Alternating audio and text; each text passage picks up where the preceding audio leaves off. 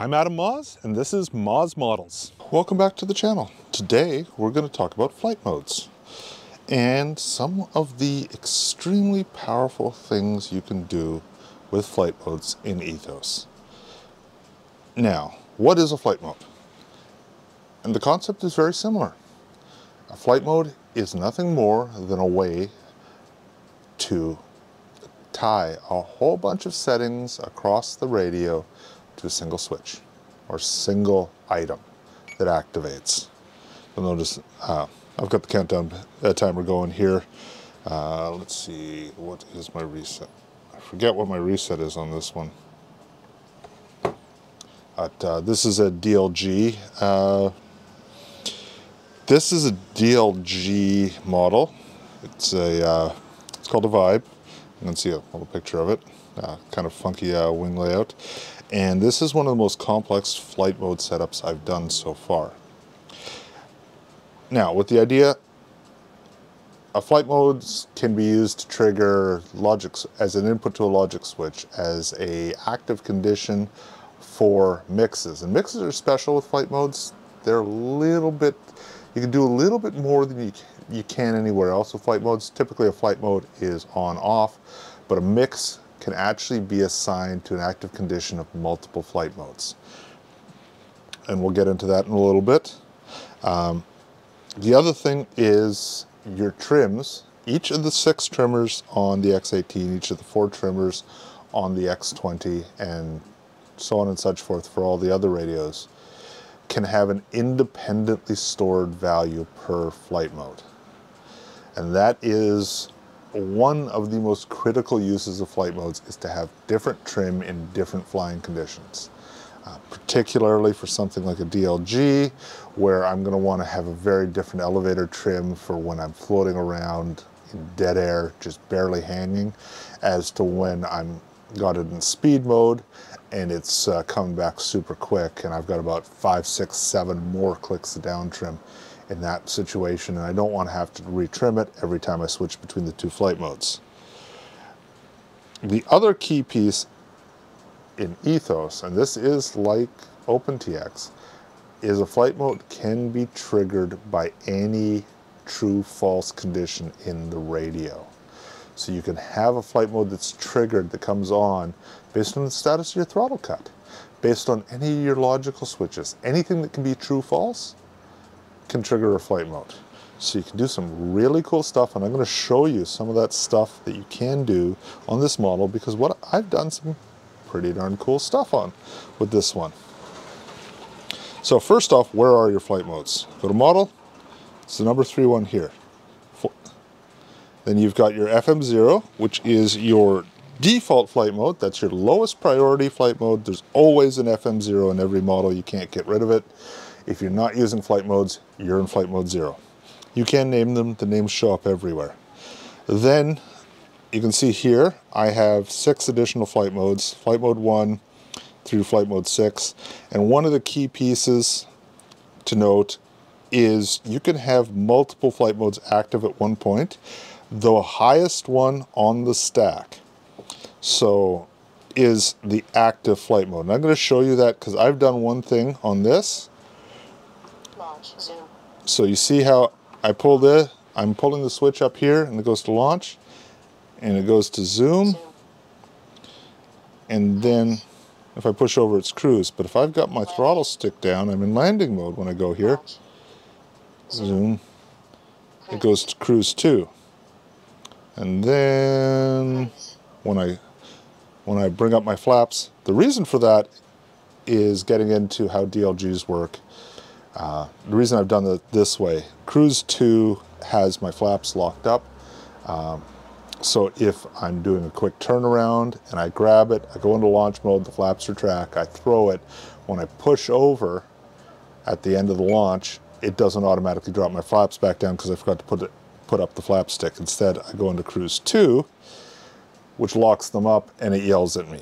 Or at least it's supposed to. I forgot to set up the call out. Well, that's something else entirely.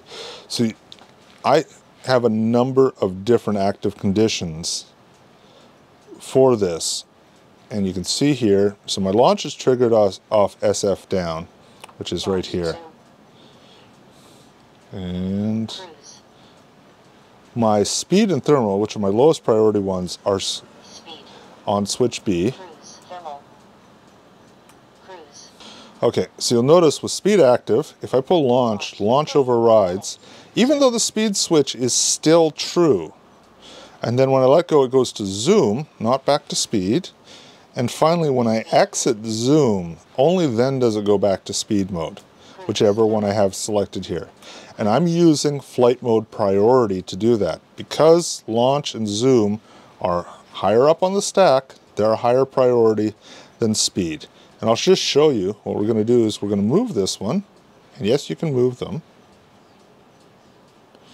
So now, speed is a higher priority than zoom. So I go to launch, overrides, and it drops back to speed, which is not what we want here. But it doesn't go to zoom because speed's a higher priority. It's higher in the stack.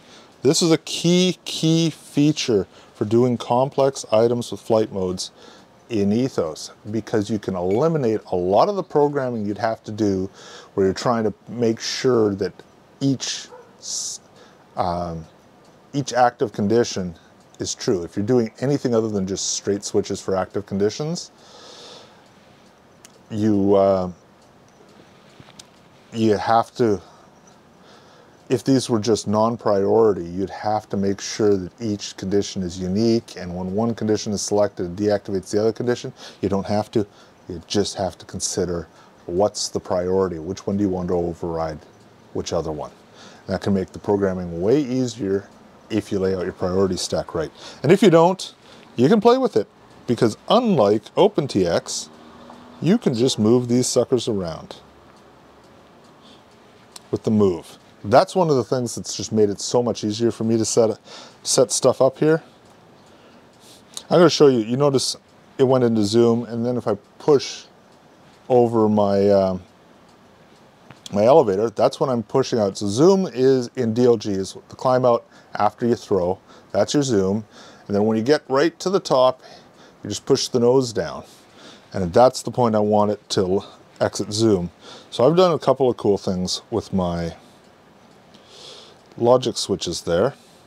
And you'll notice I have, a bunch of logic switches. So zoom is, it's a sticky.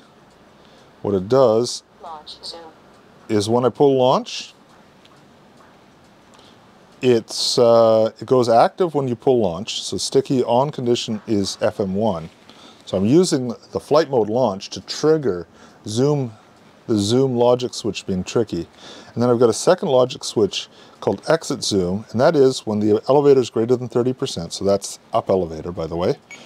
Up elevator is above 0, down elevator is below 0. You'll notice it pushes, and exit zoom, and that deactivates that sticky. Same thing, cruise 2. I haven't named my LS6, I probably should. So that goes true if landing mode is active, or if the landing logic switch, that triggers landing mode, but that also, I use that to trigger LS6, which turns on my cruise 2, which is my safety. That's a sticky, and when landing goes inactive, it deactivates. So that's, again, if I'm doing a quick turnaround in DLG, where you catch the airplane, you pull launch, you go to throw it. This is to make sure I don't accidentally redeploy the huge flaps on this airplane when I push over.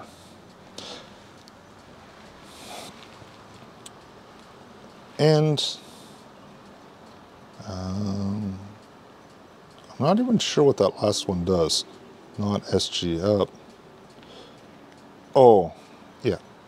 So LS7 is triggering call out. So when exit zoom is triggered, and I have SG not up, it's gonna I've got a special function, and we'll go down here. It's actually a couple of one. And you can see they're broken right now because I've been swapping around receivers, so my telemetry is all messed up. I got to go reassign all my telemetry. But when SG is not all the way up, that will read out my altitude on pushover, and so that I know how high I threw the airplane. I'm just using the flight mode to trigger this. DLG, your performance is pretty dependent on how high you can throw the airplane. So this is when I'm training.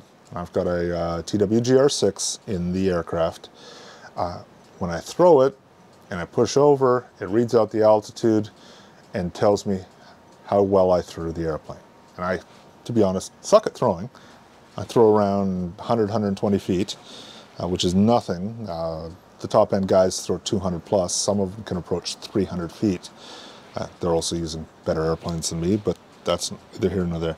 Now I'm going to show you a couple other things about flight modes. First off is in your trims.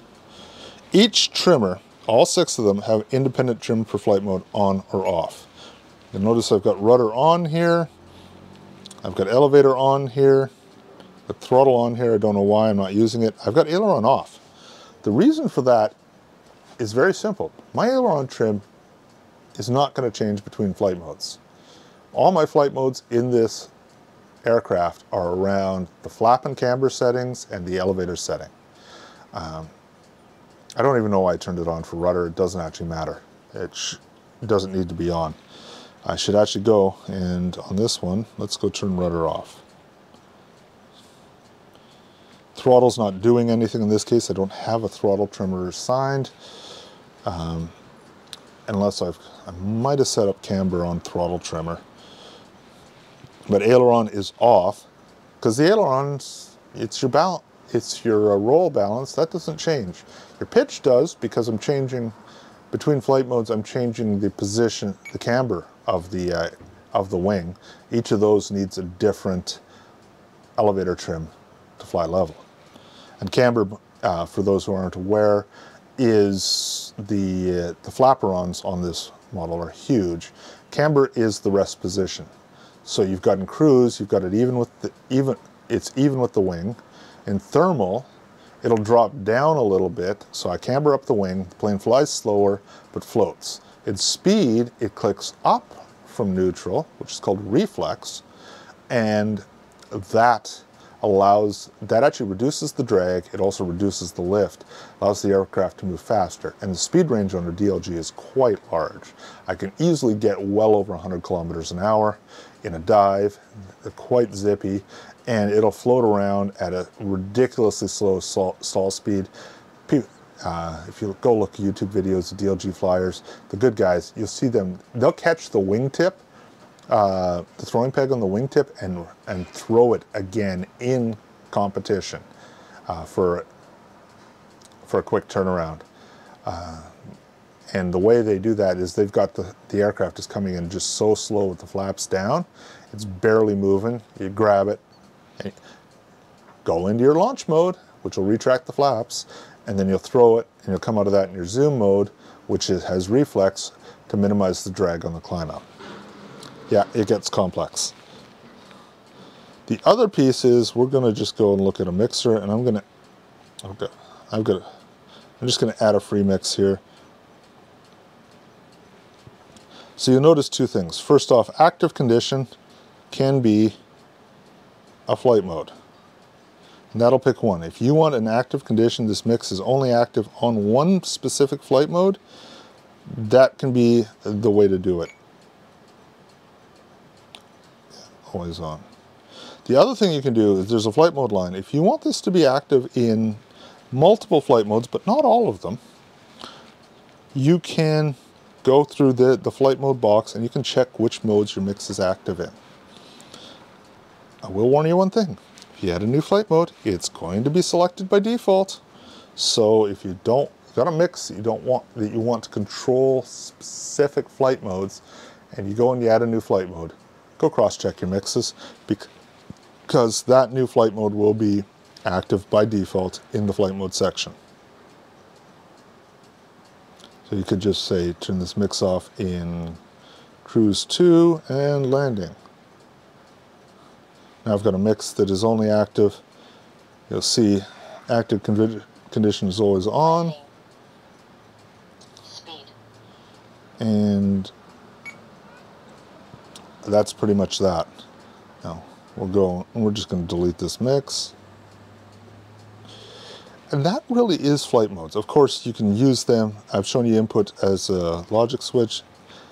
You can see how I've got each of them, I've got a play track for each of them, so it reads out back to me which flight mode I'm in every time I switch flight modes. That's critical for a lot of more complex setups where you really need to know the plane will behave very differently in speed mode than it will in launch mode, for example.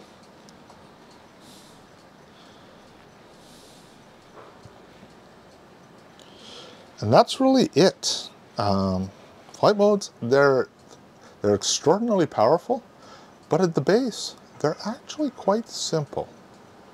I will just go back and we're going to show you one last time a rather more simple application of flight modes, which is in the mall. Throttle not idle. Okay, set my throttle to idle. That's one thing you got to get used to. Sailplane guys, that's your spoiler stick idle. Pull down to pull them down. For throttle, all the way down is your idle position. So let's go look at what I've done for flight modes here. And it's very simple. I've done 2 flap positions on SC. Flaps half. Flaps full. Because we're going to go get into, we'll just see their edit. What you can see here is the, in here you've got the name for your flight mode, your active condition, what triggers it, and a fade in and fade out. Now, fade in and fade out can be very useful when you want 2 flight modes that have distinctly different settings to fade between the 2. So rather than getting an abrupt change in, say, the camber position, it fades from one to the other. This can actually cause, if you don't do this, you can actually have some very interesting behavior in the air. Now you do have to be careful about this, because if you've got mixers that are triggered per flight mode, they may go inactive and change the default start position before the fade happens. So this is a very powerful capability. Be very, very careful how you use it, because you can have some really strange stuff happen if you've got some settings that are controlled directly by the fade, which is anything that's flight mode specific, and some that are controlled by the currently active flight mode condition. Because the condition will change is a true false, so that can change instantly. And then you're fading, suddenly its start point changes. And that start point will get you every time. I've seen a number of setups where they're using flight modes in 2 different ways to trigger stuff. They throw a fade in there and all sorts of weirdness breaks out. Be very, very careful about how you use fades. You have to use them consistently, and you have to have everything directly on a flight mode, i.e., as opposed to having a condition on a flight mode, a secondary control based on flight mode, or weirdness will happen with fades. And the other piece is there's a nice little readout of your trims so that you can see what are the trims for that flight mode. We don't have relative trims yet. That's a really cool feature in OpenTX, where you can have one flight mode reference another flight mode's trim for a certain setting. So for example, I could set my Cruise 2 trim, in this case where I've got that Cruise 2, I could force it so that it uses FM0 cruises trims for everything. Or I could set it so that it's relative to cruise, like I could take my thermal and say that's Cruise Plus. So say elevator becomes cruise plus 4. If I retrim cruise, I just retrimmed my thermal mode as well with the additional offset that I've trimmed in on thermal, so that I maintain the difference. That's actually really useful if you've got, if it's a really hot day and you go out there, everything's out of trim, you go, and this, especially for a sailplane where you've got so many flight modes, you've got so many different trim points, these offset trims, you can, you can just set it up so you trim out your, you throw the plane up, trim out your cruise, and all your other modes are just about dead on because they're an offset from cruise mode rather than an actual fully independent trim. And that is one of the things, I do miss that from OpenTX. There's an open issue for it. It's going to come at some point. It's not there yet as of 1.4.8, which is what we're running here. But there you have it. Flight modes in a nutshell. They're complex, they're powerful, and they're simple. It's just a collection of settings all tied to a notional mode, which is a priority stack. Things to remember, it's a priority stack, so the top one that isn't FM0 is always active. If none of them are active, FM0 will be active. Second piece, independent trims per flight mode. Third piece, flight modes are true-false values that can be used anywhere in the system that you can take a true-false value. Use them in a mix, use them to pick rates, use them to pick anything else, and because this is ETHOS, remember that you can mix and match how you're triggering stuff. You can have some rates that are triggered by logic switches, some rates that are triggered by switches, some rates that are triggered by flight mode, all working together as you need them. You can have a really nice low rate flight mode, just cruise mode, fly around, and set it up so if you bang your sticks into the corner, you still get a full rate snap roll. That's something that that can be implemented. I'll walk you through a snap roll switch in a future video, but that just can be a lot of fun. You can do some amazing things with it, but at the end of the day, it's just a priority stack of true-false values with the fade. The only thing that they do special is the fade. And like I said, be careful with the fade. You can get yourself in trouble if you don't test everything thoroughly on the ground first. And that's true for any programming. Test it on the ground, not in the air. Do not ever put something up in the air that you have not walked through the entire set of programming on the ground. You will pay for it if you do that. Okay, that's it for this video.